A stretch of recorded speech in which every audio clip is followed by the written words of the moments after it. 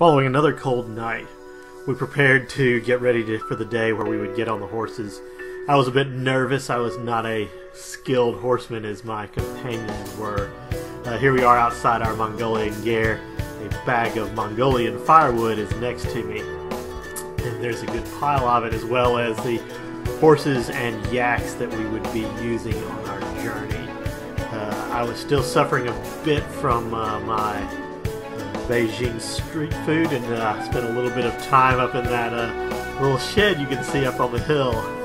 Unfortunately, human doesn't provide the nice warming qualities that yak does. This was the main family gear of the Mongolians that were hosting us this evening. My understanding was our beds were around $7 per night. Once we got on our horseback, we transferred into the Orkhon Valley.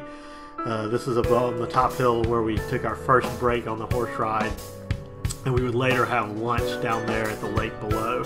They called this area 8 Lakes, as there were 8 lakes from this volcanic activity, so these weren't fed by anything.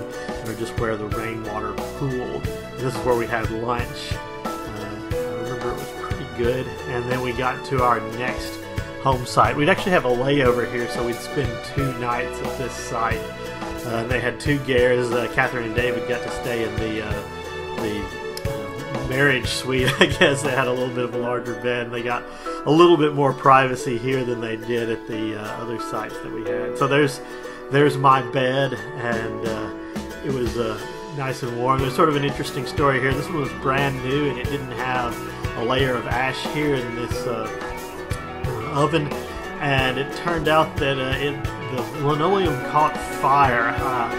I had been sleeping pretty heavily. I was still pretty adjusted to the 12-hour time difference. I woke up, Catherine was asking me how I was, and lots of Mongolians were running around putting the fire out. No one was hurt, but it was a little bit of a harrowing experience. Then on to the next day.